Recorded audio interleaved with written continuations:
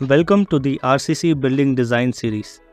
Constructing a building like this starts with the foundation, which acts as a backbone of the structure, providing support to the entire weight of the building. It starts with digging a pit to lay the foundation, erect columns that support beams, and finally lay slab which rests on those beams.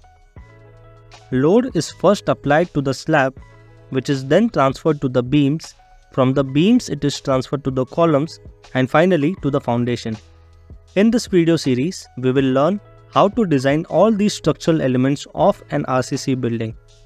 We start with one-way slab, where area load is transferred only along the longer length of the beam, as well as two-way slab, where load distribution is such that longer length receive trapezoidal load while shorter length receive triangular load. We will also understand design of singly and doubly reinforced beams, as well as design of circular, square and rectangular columns.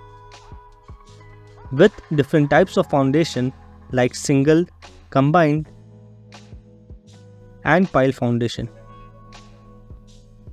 With each video, we will dwell deeper into the complexities of RCC design, learning the principle and technique employed to create robust, long-lasting structures. We are excited about this series and hope you are too. Thank you for watching and see you in the next video.